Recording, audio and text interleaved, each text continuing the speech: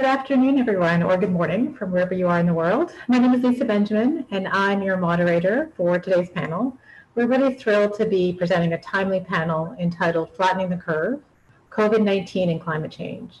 This is sponsored by the ABA section of Civil Rights and Social Justice, and this panel is one in many of a series of rapid response webinars. We're actively planning additional programming on a variety of issues, so please visit americanbar.org/CRSJ for updates on these programs.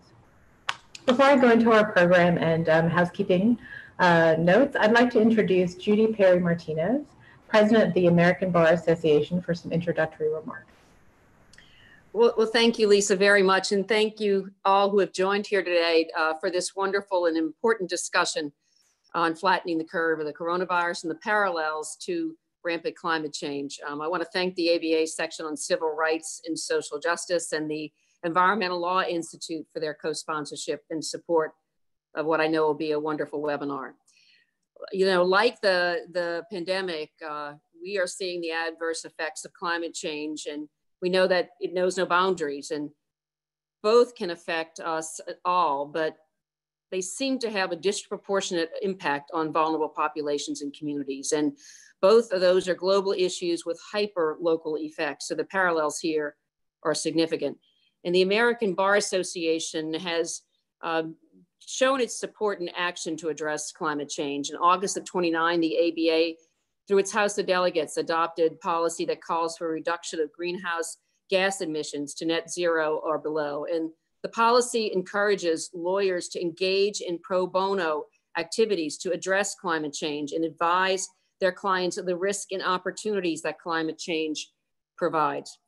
Like most sectors, the legal profession contributes to greenhouse gas emissions, although at a smaller scale, certainly, than manufacturing or energy production does. But the legal community is already addressing our contribution. And the ABA section of Environment, Energy, and Resources, and the EPA's Law Office Climate Challenge, and the American Legal Industry Sustainability Standards show how law firms and lawyers can take individual steps to ensure that their practices and work environments promote sustainability. In early May, the New York Times reported on a survey involving the National Academy of Sciences, noting that within 50 years, as the climate continues to warm and the global population rises, up to 1/3 of the world's population is likely to live in areas that are too hot for humans. And that's certainly a sobering finding. On the positive side, cited in The Economist in late May, is that the pandemic has resulted in a drop in greenhouse gas emissions, estimated to be 10% less than 2020. However, the reduction in travel and commuting emissions during the pandemic is not in any sense enough to reach climate goals. So we stand at this moment of innovation, and the damage the pandemic has caused has opened discussion on how to rebuild and recover smartly. And through May and June, we've heard about dozens of world leaders in business, finance, and politics convening to discuss how the global economy can be reset with climate change as a defining theme as nations recover from the pandemic. Devising and implementing lasting solutions for communities with differing needs requires a collective effort. Climate change remains a defining challenge of our times. And I can tell you, as a born and raised New Orleanian, where I live now, this issue is important and personal to me. As nations around the globe enter various phases of reopening after months of stay-at-home orders were instituted, there are increasing efforts to curb the spread of COVID. And as we continue, all of us continue to learn about this pandemic and the effects of climate change, I look forward to the insights of this panel and to their expertise on these matters. So I thank all of the wonderful speakers and really appreciate their bringing their expertise forward to share with all of us. And I know we'll have an invaluable discussion. Thank you on behalf of the entire ABA. Thank you very much, Judy. So just a few housekeeping notes. During today's program, we encourage you to ask questions using the Q&A function and not the chat function. If you don't see the controls, make sure your screen's not idle, and then you can reinvigorate the controls. So we'll address questions at the end. Our speakers will have 12 to 15 minutes to speak, and we'll also be sharing a recording of the program to everyone who's registered, so you can share the recording widely on your social networks. So with that, we're really thrilled to bring you today's program, Flattening the Curve, COVID-19 and Climate Change. I'd also like to reiterate Judy's thanks to the three committees of the section on civil rights and social justice. These committees are environmental justice, economic justice, and international human rights committees. You're all here because you are aware that the effects of COVID-19 and climate change are systemic, extreme, nonlinear, and have cascading and largely inequitable effects on society. In the United States, communities of color and low-income communities, many of whom make up the categories of essential workers, have been devastated by the impacts of COVID-19. Decades of segregated housing policies, discriminatory siting of fossil fuel facilities and highways near or sometimes even through these communities have led to underlying health conditions such as respiratory issues, cardiac disease, cancer, obesity, and diabetes, which of course make these communities more vulnerable to the impacts of COVID-19. A 2019 study by the University of Washington pointed to pollution inequity, so the racial dimensions of pollution. And they found that fine particulate matter is disproportionately caused by consumption of goods and services, mainly by the non-Hispanic white majority of American populations, but disproportionately inhaled by Black and Hispanic minorities. In the international context, a 2019 report by the UN Special Rapporteur on Extreme Poverty and Climate Change stated that the world is heading towards what they called a climate apartheid, where the rich pay to escape heat and hunger, while the rest of the world, predominantly poor communities, suffer the consequences of emissions that they're largely not responsible for. The Paris Agreement, agreed in 2015, has a bottom-up structure and has annual conference of party meetings. This year's COP meeting has been delayed due to the impacts of COVID-19, has been moved to the end of 2021. So as a result of that structure and the delay, it means that climate action is really centered on national and subnational actions for the near future. Both COVID-19 and climate change require collective action. They require rethinking our economic systems and shifting incentives to protect public goods like clean air and a safe atmosphere. And responses should also be science-based and protective of human rights. The Overton window on what's possible may be shifting. So things that previously seemed unfeasible, like universal basic income, increases in minimum wage, Green New Deals, targeted investments in low-income and communities of color now look a lot more feasible. Today's webinar is going to look at the role of lawyers in facilitating this kind of meaningful change. I'm so excited to introduce our four panelists. Sarah Bonin is a faculty director for the Center of Energy and Environmental Law at the University of Connecticut School of Law. Michael Gerard is the Andrew Sabin Professor of Professional Practice at Columbia Law School and faculty director of the Sabin Center for Climate Law at the Columbia Law School. Tracy Roberts is an associate professor at the Cumberland School of Law at Stanford University, and Adam Zipkin is the legislative counsel for the United States Senator Cory Booker. We're going to start with Sarah. So Sarah is an architect and attorney who runs the University of Connecticut School of Law's Center for Energy and Environmental Law and chairs the City of Hartford's award-winning Planning and Zoning Commission. She sits on the board of the Sustainable Development Code and serves as an advisor to the National Trust for Historic Preservation. Through the American Law Institute, she's the primary author of the forthcoming land use volume of the Fourth Restatement of Property. Sarah, you have the floor. Thank you so much, Lisa, and thanks to the ABA for having me. So originally, when we were first discussing this panel, I think I was asked to join primarily because I just published a piece called "What the Pandemic Can Teach Climate Attorneys," which is very on point, I think, with what we were talking about today. But as we led up to the panel, I think, that as the weeks kind of went on, the tide has turned. And so I think what I'm going to talk about today at the request of the other panelists and the ABA is mostly talk about state and local issues as these COVID, climate, and racial justice issues are intertwined. So both Judy and Lisa gave an excellent introduction to the scope of the issues that are at stake at the intersection of all of these areas. But I'm going to just touch on a couple of other things and briefly frame climate, COVID, and justice, talk about some state and local issues, and then I'll circle back around to that article, which I think, again, what may have prompted the first invitation, the invitation to begin with, We'll circle back around to it at the end. So just on this framing of climate, COVID, and justice. So climate justice is racial justice. Relating to the pandemic, as we've seen, climate has played an integral role in how the pandemic has developed over the last few months. So we've seen the impacts of emissions go down, and again, this was already mentioned. We've seen the fact that climate change may have caused the spread of the disease, the interaction with animals and humans may give rise, to seeing that this pandemic is giving rise to species-human interactions down the line, or relating to, or prefacing them rather. The other thing that we've seen with the coronavirus, though, is that the greatest impact of coronavirus is on the poor. And we've seen that again and again for those of us working in the environmental community, on climate too. So we've seen that climate affects the poor quite a bit. Wrapped up right now, as we all know, during the pandemic is another push, a long simmering and long overdue push for racial justice and racial equality through the Black Lives Matter movement and other sources. People just feeling that they don't have the rights that they should, and rightly so.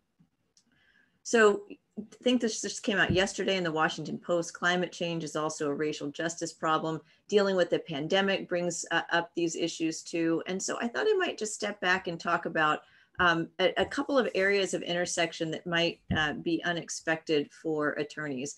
And specifically, I wanted to talk about land use and land use battles and land use development, because I actually really think that the way that we treat land use affects all of these issues, equity and climate, and that we have a moment right now as we emerge from this pandemic, or as we start to emerge, or maybe continue to descend. I don't know, where the statistics are going, but as we're dealing with this pandemic, I think land use planners, other advocates are viewing this as a moment to really rethink how we settle our communities. When it comes to climate, how we settle our communities, what things are close to each other, whether we're developing densely or in a sprawling manner, all of these to how much energy we use and the impact of humans on the environment. So just looking at this local and state question, I wanted to bring you to Hartford, Connecticut, which as Lisa mentioned, where I chair the Planning and Zoning Commission. This is a picture of our nice riverfront. This is a picture of our Planning and Zoning Commission and staff. So Hartford is a city, a post-industrial city that is 85% people of color, including myself, a Mexican American, and just 15% white, non-Latino. It's also a very poor city, and it has struggled with many of the issues that post-industrial cities have struggled with across the country. So Hartford, in some ways, 125,000 people is a microcosm for what might be for central cities around the country if they start to grapple with the issues of climate, land use, equity, and so on. So I just wanted to talk a little bit about what we're doing here in Hartford and also in the rest of the state to kind of grapple with these issues. So about 4 years ago, we did a sweeping overhaul of the zoning code. And in doing that, we engaged hundreds of people within our community, lots of different stakeholders, business owners, small business owners, the environmentalists, the local neighborhood associations, and really through the zoning process, tried to figure out what does this community want to be? And in a lot of ways, you might have thought, well, people are not interested in zoning, or people are not interested in land use. But once you explain to them, what is the power of zoning to shape the way your community is built and to influence whether you're next to a landfill, which we have in Hartford, despite only being 18 square miles, or a trash to energy plant, which we have in Hartford, despite only being 18 square miles, and so many environmental justice issues that raises. It was through that overhaul, and it was unanimous in one night, by the way, we enabled and unlocked a forward-looking environmental approach toward our community that was really community-driven. And the zoning code is going to set the rules for a community. Now, what does this have to do with climate? In the zoning code itself, and not enough time to go through each of these, but in the zoning code itself, we tackled a number of issues that relate to climate change and really environmental health as a whole. So energy usage and trying to figure out, okay, is this community ready to enable solar and wind everywhere, to require electric vehicle charging stations in the transportation area? Are we ready to get rid of minimum parking requirements completely? Are we ready to put in waterway buffers to protect our waterways? Are we ready to completely unleash urban food systems? And I guess I'll just give you the answer to all of that. The answer was yes. Once we engage people in this process of self-determination and process of really shaping their zoning code, they said yes to all of this, because I think people here in Hartford in a fairly low income, fairly diversity, see these land use development issues as being very intertwined with a healthier environment, with their public health, long-term public health, and actually with economic factors too. After that, we developed a climate action plan, and again, robust engagement across the community, focusing on economic development, public health, and social equity. Each of the action items within the climate plan speak to 1, 2, or 3 of these issues very squarely. And again, that process enabled us to set a path for the future that we've used to raise millions of dollars, start a city sustainability office, work with partner organizations, and really soar in this area, and something that might be unexpected from a local government like Hartford. Kind of last in this local government list of sort of things that we've done is our city plan, which was just adopted a few weeks ago. That too, 2,300 people in a city of 125,000 people engage with this plan. Stakeholders of all different ages, races. We had 7th graders. We went to both senior centers. We really got, I think, a very robust idea about where the people in the city wanted to go for our long-term planning. And a 5th of that plan is devoted to the environment, and a 5th of that plan is devoted to sustainable multimodal transportation systems. So if you think about the role of attorneys in climate change, I mean, I think a lot of what you'll hear today is really looking at the big picture and major federal legislation or litigation, working through the courts. But I would just encourage people to look really locally and also think, what can I do on the local level, and what is the role of an attorney? In this case, my role was to really help everybody synthesize what they wanted into law and into statements of priorities. Just on the statewide level too, looking at an issue that we're seeing here related to climate, COVID, and the racial equity issues that are emerging is another issue, and it really relates to housing. So we've seen cities and towns across the state declare that there's a public health crisis in racism. So we're not even talking, we're post-COVID here in Connecticut. Our numbers are going down thanks to great state policies. So we're really thinking, what are our public health crises? So we're still wearing masks, doing everything we need to do there, but looking forward, racism we're really seeing is actually a public health crisis. So right now, there's a special session that may be declared this month to address some of the issues of police accountability and mail-in voting and things like that. But advocates, including myself, are pushing for housing and zoning reform on the legislative agenda.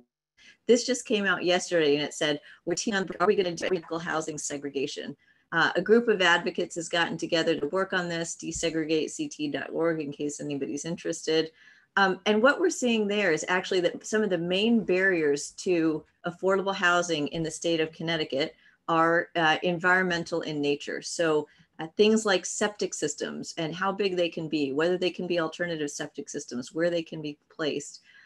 Things like environmental interventions by our environmental policy, our statewide Environmental Policy Act. This just happens to be a hearing in Mystic on a zoning issue and public hearings. In addition, parking. So we're seeing that the requirement that we overpave our cities by having minimum parking requirements for zoning is something that could be addressed at the statewide level too. It would have equity concerns. It would address equity concerns because it would make it less expensive to develop affordable housing. At the same time, it would be beneficial to the environment. I'm big on minimum parking if anybody wants to talk about that in the Q&A. So I just wanted to raise the local and state issues as just a very high level couple of examples as to how climate law can extend to the local level, can extend to the state level, and that often the solutions or even people talking about their own solutions and devising their own solutions are very much or can be very much one and the same with environmental justice and helping us move forward economically. Just quickly back to the article, I think I have 2 minutes. It is online, for those who may want to check it out. Again, it's called What the Pandemic Can Teach Climate Attorneys. The 2 questions I ask are really, why courts? Why do we talk? Why might courts be important to watch? And what lawsuits specifically should we be watching? And there are 3 categories I talk about in that article. So this is back putting my law professor hat on rather than my advocate hat on.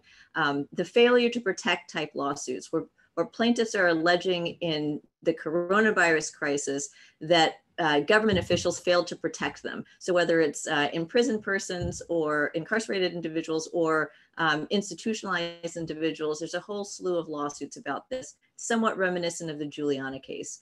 There's also misinformation lawsuits out there against media entities like Fox News for failing to provide accurate information about coronavirus. Well, the climate attorneys out there know that half of the battle is the message, and the amount of misinformation about climate has been pretty dramatic over time. And then finally, the slew of cases about takings, essentially small business owners saying that government shutdowns of their businesses constitutes a taking, an unlawful taking. Now, we don't think those were likely to be successful, even in the coronavirus case.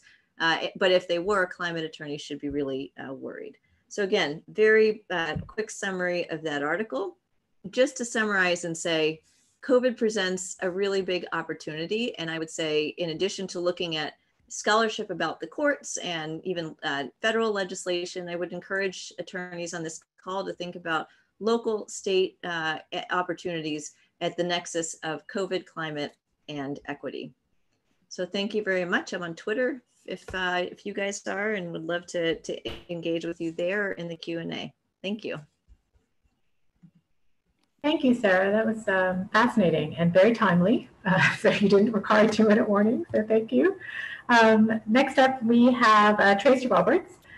Tracy Roberts teaches tax, environmental law, and real property at Stanford University, the Cumberland School of Law in Birmingham, Alabama. She received her AB from Harvard, her JD from Vanderbilt, and her LLM in taxation from NYU.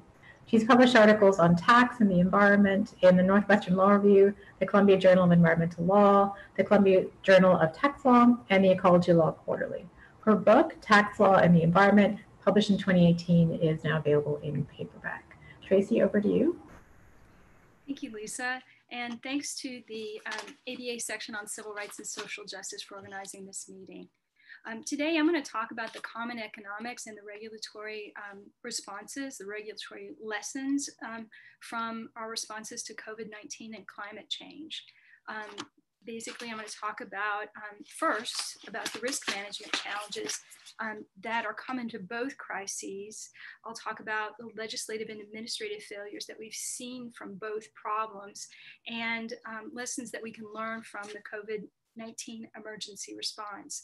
Second, I want to talk about the free rider and externality problems that are common to both crises and possible long-term regulatory responses that we can take.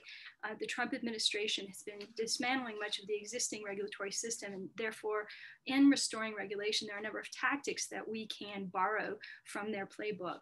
In addition, there's been a lot of energy around the Green New Deal and deep decarbonization efforts. So these efforts are going to face some legislative roadblocks. So I'm going to talk also about budget reconciliation and the carbon tax as providing an avenue for success. The first challenge relates to risk management. One of the problems with managing risk is that we've got fat-tailed distribution. This is a catchphrase that describes the notion that events that are expected to occur rarely are actually going to occur more frequently. We can't look to historical averages to predict future losses. The second problem is correlated risks. This is when one risk causes another risk, or two or more risks stem from a latent common cause. And then finally, we have tail dependence. There's a likelihood that bad outcomes will occur together. So with both COVID and with climate change, we see probably each of these problems occurring inside of our risk management or risk assessment processes. The risk and spread of zoonotic diseases increase with loss of habitat and changing ecosystems. In addition, old cultural and economic systems have combined with new wealth and mobility to increase the spread of these diseases. These are problems with COVID. With climate change, we see rapidly changing ecosystems and possible large-scale discontinuities, increasing the frequency of severe effects. We also have correlated risks for COVID-19. Pandemic health risks lead to quarantine, and quarantine may lead to a number of economic risks. We also see with climate change that there's a correlation between natural disaster losses of human life and losses of property. And we note that securitization to aggregate and spread correlated risks can exacerbate the likelihood of insurance failure. Finally, we have tail dependence inside of COVID-19. Pandemic health risks may lead to quarantine, and quarantine leading to economic risks from business closures, dependence on web-based work and mail-based delivery systems and their personnel can lead to further health risks. So you've got a feedback mechanism. Furthermore, with climate change, natural disasters lead to evacuations, and as we've seen in Katrina, evacuations have reduced the personnel needed to respond to the natural disasters. In addition, we've seen a number of common legislative failures to these two different crises.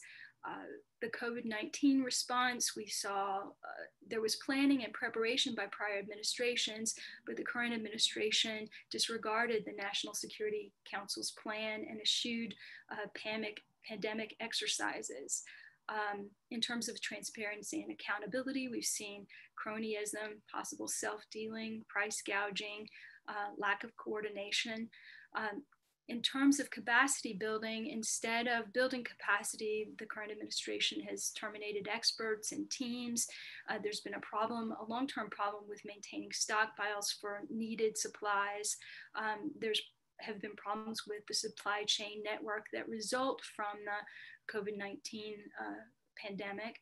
We have inexperienced intermediaries that have impeded delivery of supplies. In terms of coordination and cooperation, federal and state governments, instead of cooperating and collaborating, have competed, and cooperation with the federal government was conditioned. Finally, with regard to coordination and cooperation, the United States has withdrawn from a variety of international bodies and has threatened or has promised to defund the World Health Organization.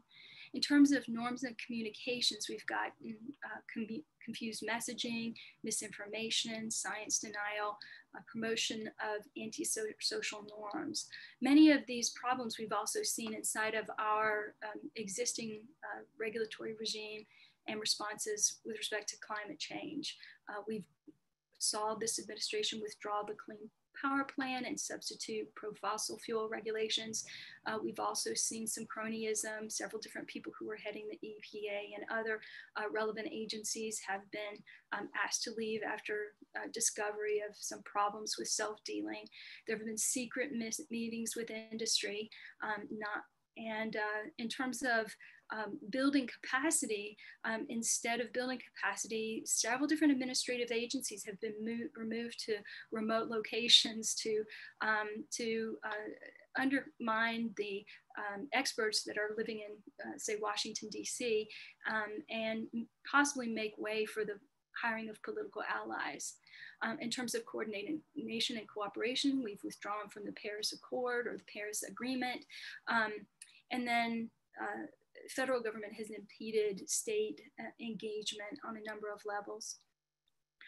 In terms of communication and norms, again, we've seen science denial, misinformation, and promotion of antisocial norms. as well.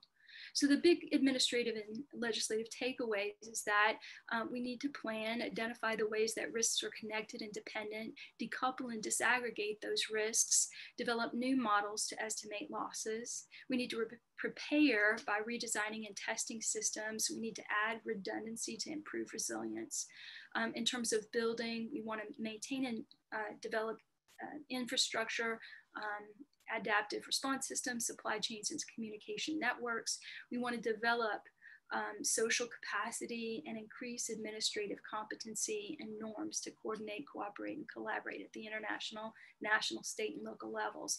And then finally, we need to provide society with clear messaging and support around community-based responses. Finally, we need to mandate accountability and transparency. This is important for the trust needed in order to move forward. The second thing that I want to talk about is the economic characterizations of goods. So I see global health, global public health, and the global atmosphere as common pool resources. They are subtractive or rival goods. This means that they diminish with use, and use by one person or some persons may lead to the value of that common good being reduced for everyone. They're also non-excludable because it's difficult to draw boundaries around them and to prevent overuse or misuse. This leads to a couple of problems. We've got a free rider problem and an externality problem. Free riders, individuals pursuing their own short-term self-interest, will take actions that diminish the value of the resource to all without paying for their share of that resource or paying for the diminution of value. In addition, these individuals, in taking those self-interested actions, they have these harmful spillover effects to other individuals or other individuals' use of that resource. So two ways of saying similar things. So with COVID-19, obviously failure to wear a mask, social distance, take these kinds of actions increases risks to others and spreads contagion. Likewise, with climate change, our use of goods and services that were generated, manufactured, or distributed using fossil fuels raises the stock of CO2 in the atmosphere and exacerbates the effects and the risks of irreversible climate change. Now, there are a series of common law solutions to externality problems. We have liability rules. The risks can be allocated to the actors or to third parties, but the liability rules face a number of problems. First, in terms of climate change, there's issues with causation. And then also, as I mentioned before, there are insurance problems with regard to the kinds of risks that we're seeing. We also have property rules. So potentially we can allocate property rights and have the individuals trade their entitlements. There are some limits to the use of the property rules. We've got assignment problems, who gets the property right and who has to pay. Transaction costs, how do we get everyone together to allow them to make those trades? We've got collective action problems. We've got another set of free rider problems and the possibility that we have holdouts. And finally, we've got distributional impacts from any kind of change in the allocation of rights under the common law. So a regulatory solution is preferred. So command and control regulation, control of quantities. The government can ban fossil fuels. The government can require people to use new fuels. The government can cap, which is often what we're currently doing. That's what the Clean Power Plan anticipated, capping CO2 production, or mandate minimums. We can see renewable fuel standards being mandatory minimums. We can also respond with market incentives. The government can fine people for producing CO2. The government can supply alternative mechanisms so that people don't need to use fossil fuels. The government can tax, or the government can subsidize those activities. Now, the problems with new regulatory responses is that we have a real severe lack of bipartisanship, and any proposal may be subject to Senate filibuster.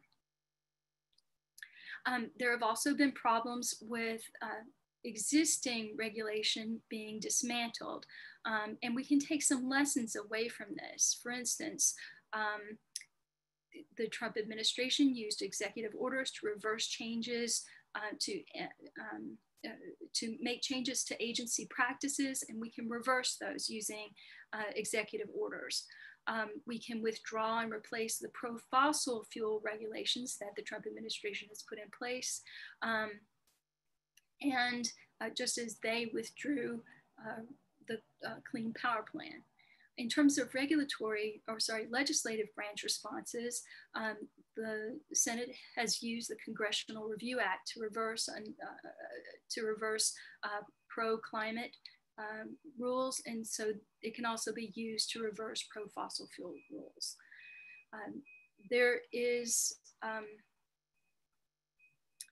We can reverse the plan to remove the agency offices to Grand Junction and to Kansas City, and rehire the existing expertise. In addition, we can use the budget reconciliation process to pass revenue and spending legislation. And this is one way of sidestepping the Senate filibuster. 2 more minutes, Tracy. Okay, so the Senate filibuster uses the Senate minority uses the filibuster to block legislation, and it takes 60 votes to override the filibuster. Now, potentially a new Senate could end the filibuster, but a possibly more attractive response is to use the budget reconciliation alternative. This process is not subject to the filibuster, but it does have some limitations. Provisions that do not produce a change in outlays of spending or revenues, which are taxes, may be removed from the legislation if a senator calls for a point of order. And then there is also a limit about budget deficit increases. Based on the Congressional Budget Office's cost estimates, legislation that increases the budget deficit beyond the 10-year budget window must be changed and meet the deficit requirements in the budget resolution.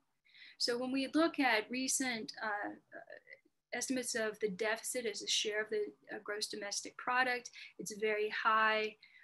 If we look at the share of the federal debt as a share of GDP, it's also very high. And then if we look at the post-crisis percentages, those are increased substantially. Just for 2020, instead of having a $1.1 billion deficit between our revenues and our expenses, we're going to have a $3.7 trillion deficit. These all add up to add to the federal debt, so that we can see by 2050, there's just a substantial federal debt increase. As a result, the carbon tax is a natural fit. It's a regulatory, it can be used as regulatory taxation. It is a tax. It falls within the Byrd rule, and it is completely germane to spending and taxes. In addition, it will produce income, it will produce revenue. And so if we want to try to employ some of the spending identified in the Green New Deal and with the decarbonization initiatives, we will have funds to do that. Thank you. Great, Tracy. Thank you very much for your presentation. So next we're going to move on to Mike Gerard. Michael Gerard is a professor at Columbia Law School, where he teaches courses in environmental and energy law, and founded and directs the Sabin Center for Climate Change Law. He's also a member and former chair of the faculty of Columbia's Earth Institute. Before moving into academia in 2009, he practiced environmental law full-time in New York City for 30 years, and most recently as a partner in charge of the New York office of Arnold & Porter. He's written or edited 13 books on environmental law. Thank you very much, Lisa. It's a pleasure to be here today. As Judy Perry Martinez, the president of the American Bar Association, said at the beginning of this program, the ABA has called upon lawyers around the country to work on pro bono projects to fight climate change. Now, many of the pro bono matters that we hear about concern litigation, but litigation is also difficult for some lawyers, and some lawyers have conflicts. I want to talk about a kind of pro bono work that does not involve litigation, that instead involves legislative drafting and advocacy, some of it at the federal level, and some of it, as Sarah suggested a few minutes ago, at the state and local levels. It starts with a project that was done about 8 years ago in conjunction with the United Nations, the Deep Decarbonization Pathways Project, which for 16 major economies came up with pathways for how each of those countries could greatly reduce their greenhouse gas emissions. One of the volumes that was produced by that project was Pathways to Deep Decarbonization in the United States. And it rested on 4 pillars. In order to achieve net zero or net negative emissions of greenhouse gases, which is where we need to be headed. First, we have decarbonization of the electricity supply, completely eliminating the use of coal for electricity. Almost no oil is used for electricity anymore, and greatly reducing the use of natural gas. And instead having renewables and possibly nuclear. The second pillar is energy efficiency, reducing by 40% the per capita final energy demand. The third pillar is electrification, moving many of the current uses of liquid fuels to electricity led by transport. So virtually all of the new passenger cars would have to be electric. Heavy duty vehicles like trucks might have to use hydrogen-based fuels. A lot of home heating and cooking would be changed to electricity. And the fourth pillar is carbon capture, capturing the carbon coming out of mostly industrial processes before it goes into the atmosphere, and also removing some of the carbon dioxide that is now in the atmosphere. There are various scenarios for how that would be done, but let's just take a mixed scenario, and you see out to 2050, you see a tremendous decline in emissions resulting from essentially the elimination of coal, the virtual elimination of diesel and gasoline and the replacement by electric vehicles, increase in renewables. So these are the technical pathways. Another law professor, John Dernbach of Widener Law School, and I then got together and asked the question, how does US law need to change in order for the US to be on these pathways? We enlisted about 50 lawyers, all on a pro bono basis, mostly law professors, some practitioners, and some in NGOs, to think about how the laws should change. And the result was this book that was published a little over a year ago by the Environmental Law Institute, Legal Pathways to Deep Decarbonization in the United States, now available on Amazon for about $65, setting forth in enormous detail, it's a book of about 1,200 pages, what the current law is and how it needs to be changed to be on these pathways. We also put out this abridged volume, which is available online for free as a PDF. Tracy just walked us through a number of the kinds of legal techniques that can be used. And here the book utilizes 12 different types of legal techniques. We, of course, do have additional regulations in there, but we have a lot of other legal techniques that can help achieve these objectives, including market-based approaches like carbon price, removal of incentives for fossil fuel use, insurance, lots of other techniques are available. So the book is divided into several parts.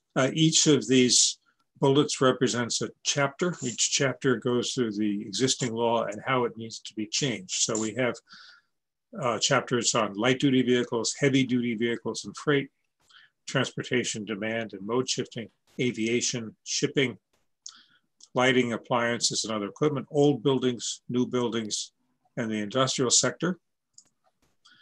We have chapters on decarbonization of the electricity supply, utility scale renewables like large scale wind and utility scale solar, distributed renewables such as rooftop solar, the transmission, distribution, and storage that will be needed for all of it, maintaining some of the existing nuclear fleet, hydropower, and ways to phase out fossil fuels in the electricity sector. One thing I need to point out is that if we are going to move to electricity for transport and for a lot of building, heating, and cooling, we're going to need a whole lot more electricity, even after tremendous energy efficiency improvements. So we will need to replace almost all of the existing fossil fuel generation we have now with renewables and build a whole lot more with renewables to provide the additional electricity we need for vehicles and buildings. Some liquid fuels will still be necessary for things like aviation and possibly freight and shipping, and to be as low carbon as possible. A lot of that will have to come from bioenergy. We also need to capture the CO2 that is nonetheless going to escape into the atmosphere, that would otherwise escape into the atmosphere from processes that are difficult to control, such as a number of industrial processes and any remaining fossil fuel facilities. We need to withdraw a great deal of carbon dioxide from the atmosphere. We've already put too much there. We need to draw some of it down, and there are a number of technologies under development that could do that.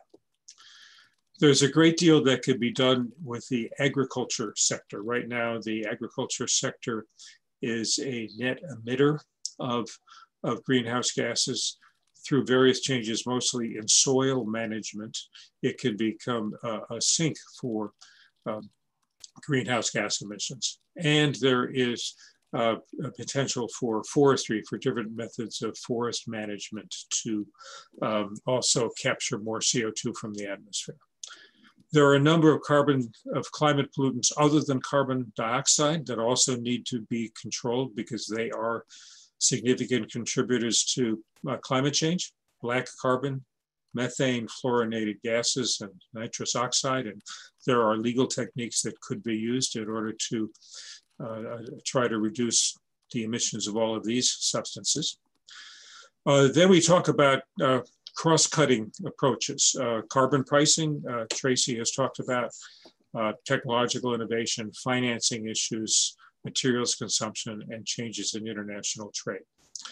So that's what the book has to say, but we don't want the book just to lie on the shelf.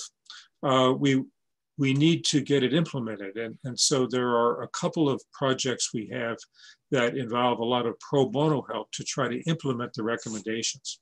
The first is to draft the model laws that are recommended by the book.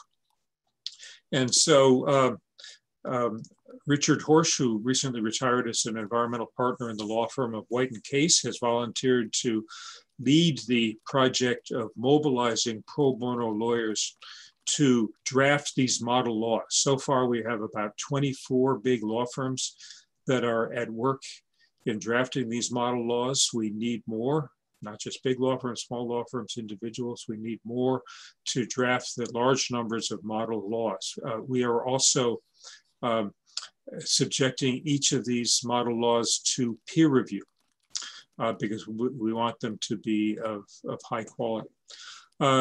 We also set up something called the Renewable Energy Legal Defense Initiative, which provides pro bono legal help to community groups and others that want renewables in their communities, but that are facing local opposition. We could use more pro bono help with that.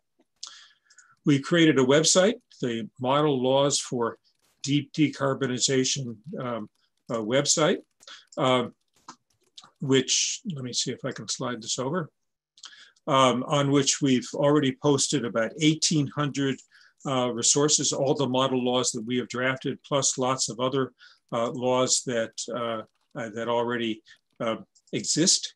And it is a resource that can be used by people in every state and municipality, as well as at the federal level, in order to find laws that they might be able to adopt for their own purposes. And so we have more than 1,800 laws here, as I say, and many more on the way.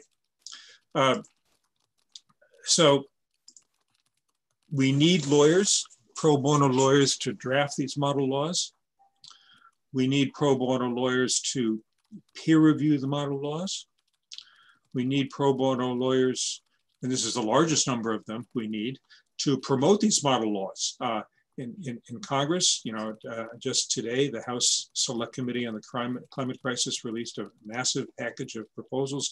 There are other proposals that we'll hear more about from the next speaker, but a great deal can and needs to be done at the state level and at city and town levels. And so we need lawyers to be out there and looking at the model laws and the actual laws we have and getting out to these legislatures at every level to try to get them actually adopted. And finally, we need to defend the construction of renewables and the associated transmission and storage. In order to achieve these objectives, in order to shut down the existing fossil fuel electricity generating we have and move away from fossil fuel fired vehicles and so forth, we need to build a very large number of new renewable energy facilities. There's just no way around that. This often faces local opposition, and we need people to support these projects, both you know, at the administrative and legislative level, and also in court. So the final slide I have, and we'll make all these slides available, has contact information for the people who are relevant and anybody who might be interested in getting involved in any of these projects. You have the information for myself and my co-editor, John Dernbach, Richard Horsch, who is the lawyer who is heading up our effort to recruit pro bono lawyers to do all this drafting, and Marcy Kahn, a retired justice of the New York Supreme Court Appellate Division, who is leading our efforts to get to peer review all of these model laws and make sure they are of high quality. So thank you very much for this opportunity. Thank you, Mike. So a lot of work to do. So we had a very quick question for who to contact to assist in drafting and review. So the slide you put up at the end is an appropriate contact for people? Yes, and we'll make these slides available to anyone who wants them. Great, thank you. I also would like to remind participants to put your questions in the Q&A. We have a couple coming in. And next we're going to move on to Adam Zitkin, who currently serves as counsel to the United States Senator Cory Booker. In this role, Adam advises Senator Booker on issues related to the environment, energy, agriculture, and animal welfare. Before his employment in the Senate, Adam was deputy mayor for economic development for the city of Newark in New Jersey. Prior to working in City Hall, Adam operated a law office primarily devoted to providing pro bono legal services to Newark residents in need, with a focus on providing representation to low-income tenants. Over to you, Adam. Thank you, Lisa, and thank you to the ABA for inviting me to participate in this important webinar. And starting with the point of sort of the connection between coronavirus and climate change and the potential for transformative climate change legislation, I think, you know, it was mentioned before that the coronavirus is both a crisis and an opportunity. And I think from a climate change perspective, that is very, very true. You know, we have advocates for whether you want to call it a Green New Deal or just, you know, for taking really bold action on climate change that's in line with what the scientists are telling us we need to do, you know, to avoid the worst impacts of climate change and stay not only below 2 degrees Celsius increase, but hopefully, you know, below 1.5 degrees. you know, you had this push for a Green New Deal, but you didn't really have the economic conditions in our country where a New Deal, so to speak, is what we needed. And actually what the coronavirus has wrought is now we actually need a New Deal type of economic stimulus that fits perfectly with the potential for big climate change legislation. And so I think that heading into 2021, it's seeming to me like the Democrats are really aligned on wanting to do something on climate change at the scale that's necessary. And, you know, look, we've passed now trillions of dollars of legislation here in DC to deal with COVID.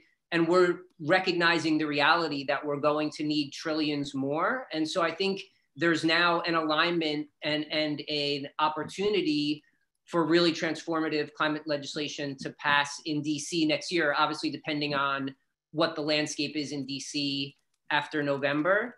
And I think that the comments that were made earlier about how that could happen were exactly right. At the end of the day, the way that a climate change bill will pass the Senate next year, you know, most likely would have to be by using budget reconciliation, which means that it can be a bill that does direct spending at pretty much unlimited levels for at least 10 years, that does all kinds of tax code changes. And what it really can't do is just make policy changes. And so to the extent that something does not have a budgetary impact directly, but is more just if you wanted to amend the Clean Air Act, or if you wanted to create a federal renewable portfolio standard or something like that, those are the types of things that are not well suited and probably not in order for a budget reconciliation climate change bill. But that said, from my having focused on this now for multiple years, I think that within what a budget reconciliation bill would allow, we could do enough from a climate change perspective to put ourselves on the trajectory that we want to put ourselves. And so I think both on the tax side, which is potentially, you know, the opportunity to put some type of price on carbon through a carbon tax and dividend, or however that might be structured, the ability to do that is clearly within the framework, and making other changes to the tax code. So removing, you know, subsidies that currently exist for fossil fuel companies or other industries that are contributing to the climate change problem and contributing to carbon emissions, versus also the ability to extend and modify and enhance tax credits for solar and wind and energy storage and other renewables. So all of that is on the table on the tax side. And then from a spending perspective, you know, what was great about the Green New Deal sort of idea and sort of burst of enthusiasm and energy, it seems like so long ago, but I guess was a year or so ago, was that it kind of shifted the conversation in Washington, at least, away from so much focus on putting a price on carbon or doing cap and trade, you know, which I still think is an important piece to the puzzle, but it expanded it to this idea of making really large scale direct federal investments and using federal spending through a New Deal type lens to accomplish climate change goals. And so I think that anything that would be within that spending lens, could be done through a budget reconciliation bill. And so I think focusing on incentives for clean electricity and for electrifying the transportation sector and all the different ways you might try to do that just with direct federal investment, whether it's literally building out infrastructure or creating tax incentives or direct grants for local governments or states or private individuals to make these types of transformations. It's all potentially possible. And I think what will be very quickly an agenda item in Washington in November, in post-November, and in January, in early 2021, if the stars are aligned. I want to talk about a couple of the bills that Senator Booker has focused on that are climate change related, that some of the focus on decarbonizing electricity and electrifying transportation and all those things. There's a lot of legislation and a lot of thought that has gone into it, and a lot of, I think, potential bills that could be taken, as well as, like, as was mentioned, the House came out today, the House Select Committee, with their proposed climate change plan. And so I think there's a lot there to work from and to pull from that could all pass both the House and the Senate potentially. Senator Booker in this space has focused a lot of energy on environmental justice and on natural climate solutions. And so environmental justice, the senator has introduced legislation that would do a whole bunch of important things in terms of codifying executive orders that President Clinton and President Obama put in place to protect low-income communities, indigenous communities, communities of color. It would overrule some Supreme Court precedent that has narrowed the scope of the Civil Rights Act and taken away some private causes of action where there's discriminatory impact, but not necessarily discriminatory intent that can be shown. And it also would, this environmental justice legislation would require the EPA to consider cumulative impacts before granting new air pollution or water pollution permits. So right now, essentially, if you want to build a new garbage incinerator or whatever the source of pollution might be, really the analysis is in a vacuum, well, is it using best available technology, essentially, right? Whereas what the question that they don't ask and the analysis that they don't do is, well, where we're proposing to build this facility, what's the air pollution levels already in that community, and what's the potential impact on the health of local residents if we add another major source of air pollution into that mix. And so the legislation would do that, but now a lot of those things that I just said would not be the types of direct spending or tax provisions that could go into a reconciliation bill. And so what could go into a reconciliation bill that's environmental justice focused, I think would be a historic investment to clean up legacy pollution. So you have Superfund sites and abandoned coal mines and hard rock mines and other types of mines. You have former Department of Defense contaminated properties. You have lead service lines throughout the country, you know, into drinking water. You have lead, other sources of lead in housing. You have households in the United States that don't have complete plumbing. And so it's an environmental justice issue where you have literally hundreds of thousands of households that don't have a wastewater disposal system. So they're not connected to a sewer and they don't have a septic. And you have households in the US that are literally straight piping waste out to their backyards. And you see that in the Black Belt, you see that in various parts of our country, in, again, low-income communities, communities of color, indigenous communities. And what you have in some of those communities is the scientists are starting to find neglected tropical diseases that we didn't even think we still had in the United States, like hookworm, in these areas because we have untreated waste just being, you know, piped out into these areas. And so that is something, you know, taking some percentage of $1 trillion or whatever the investment is going to be and taking, you know, 50 billion or 100 billion or whatever the right number is to clean up all of that legacy pollution.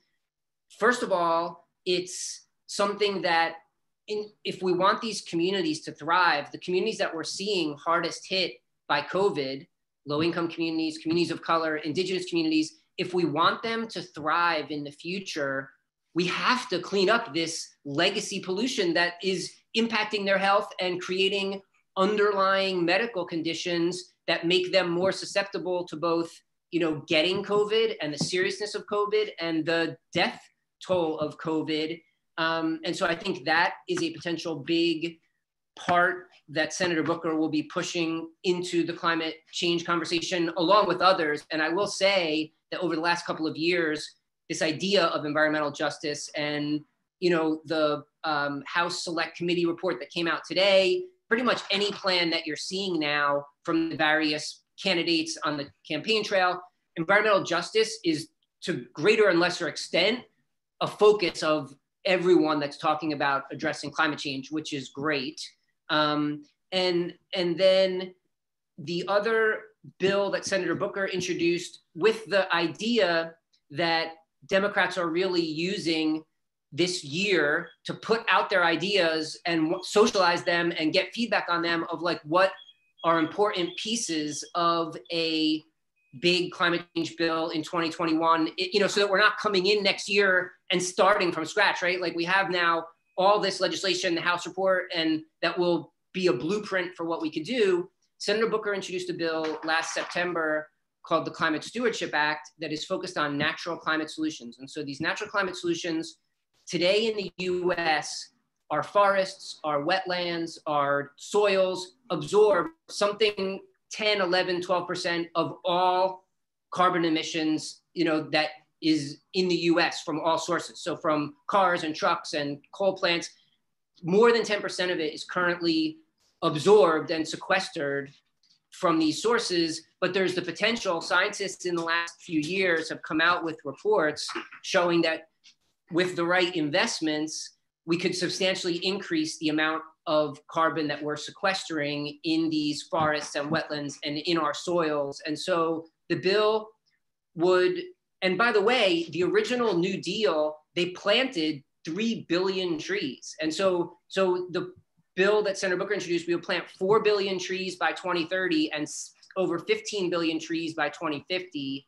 We would restore millions of acres of coastal wetlands, and then we would use voluntary existing USDA conservation programs and 10 times the funding in some instances to those programs, but not just putting money into the programs writ large, but for a subset of the practices that the scientists are telling us are beneficial from a climate change perspective, that either reduce emissions from the agricultural sector or that more often increase soil carbon sequestration and really can go from making the agricultural sector, which today in the US is 9 or 10% of total emissions in the US come from the ag sector. It's a part of the problem.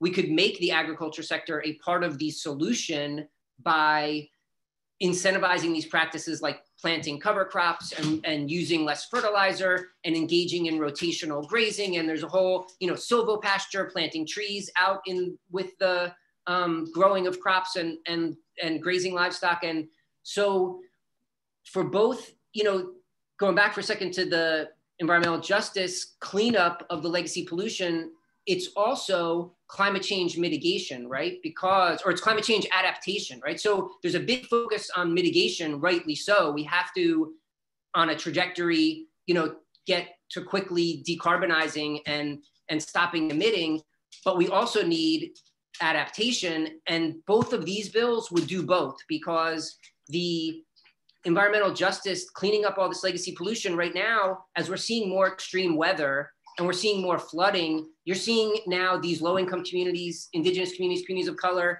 the Superfund sites are flooding, right? Now you have neighboring properties and additional people being exposed to all this contamination and all this pollution. And with the natural climate solutions, so just the reforest. 2 more minutes, Adam. How much?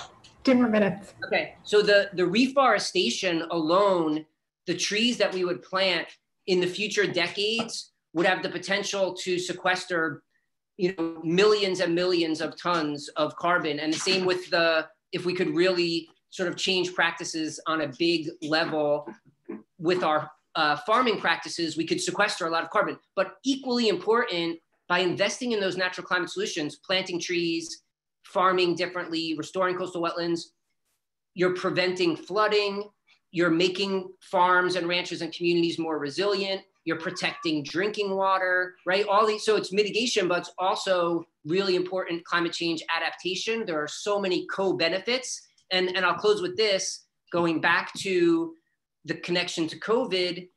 If we restore forests, if we stop deforestation and we restore forests, not only is that beneficial from a climate change perspective, but we also reduce the risk of future pandemics, because we know that these viruses, these zoonotic diseases, are going to be, their predictions are they're going to be more frequent the more that we keep destroying these natural ecosystems and encroaching on habitat and having more interaction between humans and wildlife that we historically would never have had. So I do think it ties all together well. And then last, opportunities for lawyers. I think I agree with what everyone said, and putting back on my local government hat coming from Newark, I think there's opportunities to work with these environmental justice stakeholders. When you have a place like Cancer Alley in Louisiana, that's already, the cancer rates are through the roof, but you have new companies coming in proposing to build new petrochemical plants or new, types of sources of pollution. Those stakeholders in those communities, they're low-income communities, communities of color, they don't have the resources to take on the deep-pocketed interests that are proposing these projects. And so I think that is an area where trying to connect lawyers with those communities, they really need the help. So thank you. Great, thank you, Adam. That's helpful. So we have a number of questions. I'm going to try and bunch them. So Sarah, I have a question for you. In relation to heat and health, is the focus more on human health for workers, or the focus more on being able to grow agriculture? Where's the focus? Yeah, so the question of heat waves and a warming climate really affects both humans and plants, and I guess, and also animals, of course. So, when we were thinking about climate action in Hartford, we identified heat waves as being a particular concern for our vulnerable populations. So even in Connecticut, you still need air conditioners during the summer as the climate warms. So a lot of our families can't afford that, and their homes are not made to be energy efficient. So going back to the kind of strategies that Michael was pointing out, there's a lot of different strategies that we can use to address those through the law. But one question is, right now, what do we do to help those families? So for me, the heat wave, the heat, warming planet, heat wave issue really does tie very well into equity and what our low income populations can literally afford to bear. That's great, thank you. And then a lot of workers who work outside are also from low-income and communities of color. So that's great. So Tracy, I have lots of questions for you on cronyism. So the first two are for you. One, is there an overlap in terms of political affiliation between cronyism instances you've identified between COVID and climate change? And the second question is on tax structures. So are there there are currently tax incentives for overconsumption and bad land use? The example is Proposition 13 in California. Is there a way to educate legislators to overturn those laws? Okay. With regard to cronyism, the cronyism that we've seen and has been reported in all the newspapers, we have the EPA administrator and various individuals within the Department of Interior. They have relationships with energy incumbents. This is fossil fuel investors, fossil fuel resource owners, and investor operated utilities. So most of the subsidies that we're seeing and most of the engagement that we've seen behind the people who have since stepped down relates to those subsidies and those relationships. COVID-19, the relationships that we've seen, where we've seen particular people who have no experience and no background providing supplies, in developing supply chains and responding to crises, they are new entrants. They don't have a historic relationship in terms of with this area of engagement. Now, the current administration is Republican, so they're in a position to have those a potential patronage relationship, but Democrats are not without sin as a historical matter. So my proposal is that we incorporate in all of our legislation, we incorporate into ethics standards some transparency and accountability to prevent this to happen, keep from happening, no matter who's in office. With regard to the various subsidies that are littered throughout the tax code, I've written a lot about those, and so has Roberta Mann, and so has Janet Milne. And so all of these problems with regard to the connection between land use and the tax system, a lot of these have been written about. So there's a lot of material out there. In terms of educating legislators, I suspect that most, certainly at the federal level, many of the legislators already know about this, and they've actually been buttonholed by people who want to see those tax subsidies expanded. We have a tax expenditure budget at the federal level. After Stanley Surrey began noting that these subsidies in the tax code are problematic, they're ever expansive, they increase every year, they're upside down. After he identified that to Congress, Congress said, "Oh, wow, this is a great little cubbyhole for us to hide away all our handouts." And so one of the problems is that you really need a massive overhaul of the tax legislation. You need massive support on a grassroots level to make that happen.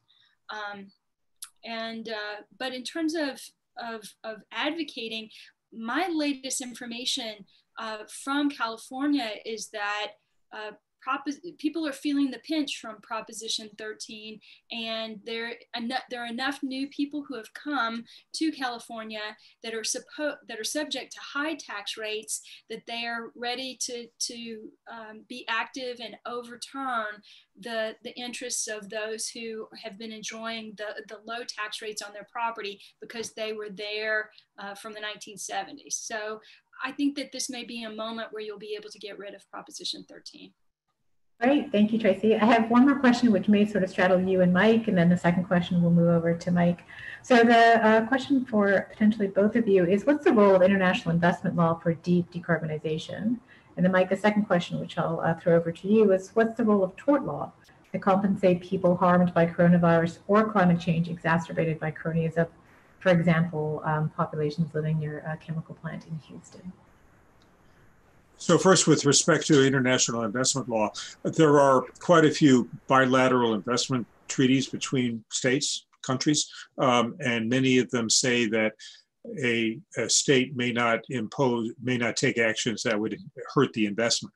And so there's concern that some of these may be used to inhibit the enactment of anti-fossil fuel laws by a country. There hasn't been a lot of that. There's some litigation now pending in Canada about restrictions on fracking. There's a little bit of that, but there is tremendous concern that may happen. And that was one of the issues in the Trans-Pacific Agreement of a few years ago.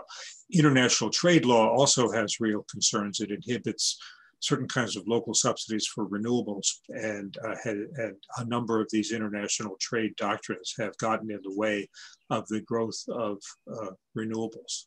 Before I get to your other question, Tracy, did you want to say anything more about the investment law question? Oh, no, I agree with you 100%. That was one of the big oppositions to passing or agreeing to ratify the Trans-Pacific Partnership. However, in terms of international engagement, one of the places where the WTO and other international agencies tend to turn a blind eye is to tax mechanisms of tax financing. So when we look at what's happened in terms of measures of subsidies for fossil fuels,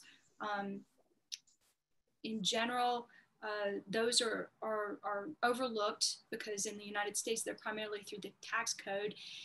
However, when you look at budgetary costs or budgetary provisions to provide subsidies, those are scrutinized heavily. So I suspect that if we use a tax mechanism to try to achieve this, this may also sidestep some of these concerns under EU and other treaties that we have with respect to international investment. On the question about the role of tort law, this is a raging issue. There are about 15 tort suits that are pending around the United States, mostly brought by cities and counties against energy companies. And right now, the focus of the litigation is whether they belong in federal court or state court. We've had a couple of appellate decisions from the Ninth Circuit and the Fourth Circuit saying that they can stay in state court. The decision coming out of a lawsuit brought by the city of Baltimore, where the Court of Appeals said it could stay in state court, which is where the plaintiffs want it. There's a cert petition by the defendants before the Supreme Court. We'll see what happens with that. Now, these aren't based on cronyism. They're based on mostly the public nuisance theory. Two very recent suits have been filed just in the last week, one by the state of Minnesota, one by the District of Columbia, claiming deception of consumers by energy companies. So we'll see what happens with that. I haven't seen much tort litigation growing out of the pandemic. There's a lot of contract litigation and many other things, but it may be that that'll come. Causation is a tougher issue with that. Thank you. I have one more question for you, Mike, and then I'll move over to Adam for a couple of agriculture-based questions. So in relation to the Model Laws project, the website, does it link to other, I think you mentioned 16 economies that were participating in the deep decarbonization. And the question is, how do we scale these initiatives up to the global level, particularly in countries in the global south where there's limited capacity? So is there an international coalition of lawyers? Is this happening, if it is happening, through the UNFCCC, IRENA, what kind of forum? So we have encouraged and are seeing the launching of similar projects in some other parts of the world. There is a project to come up with legal pathways to deep decarbonization in Brazil that has begun. There's another project in Europe, a Europe-wide project. There's another project in Australia. And we're working with all of those and would love for more of these. In terms of overall, the role of international law, I mean, of course, most emissions are domestic within a country, and the laws on transboundary air pollution, we have international doctrines on that, but they are very weak, and it's tough for a country to sue another country because of its emissions. The truly international emissions that we have are from aviation and shipping, and if they were added together, they would be about the 5th largest emitting country. The Kyoto Protocol punted those to the International Civil Aviation Organization and the International Maritime Organization, which have been very slow and very weak. So international control of aviation and shipping emissions is something that is very important. I think the most important area for international law is in the area of mass migration. The climate change that is happening is going to cause horrible, horrible mass migration, and countries need to accept people who are migrating. They're not legally refugees, but this is going to be a massive problem, but that's 4 other webinars. Yes, it is. Adam, I had a couple of questions that hopefully you can address. So the first is, they're agriculture related. So the first is, how do generally panelists feel about increasing vertically integrated CAFOs, basically animal feeding operations and meat packing plants, where they're both high emission sites, but also super spreader in relation, and employ a lot of people from low income communities and communities of color. So are there any other approaches to this issue besides tightening zoning requirements? And the second question is, how do we diversify farming, particularly when a lot of farming operations are owned by large corporations? So thank you for those questions. So on the first question, the answer is a definite yes, and it could be its own webinar to talk about, sort of COVID did not break our food system, but COVID has exposed how broken our food system is. And literally, we have a food system today. It's harmful for the most part to farmers and ranchers. It's harmful to rural communities. It's obviously terrible the way it treats animals, the way it treats workers, the environmental impacts and the impacts on rural communities.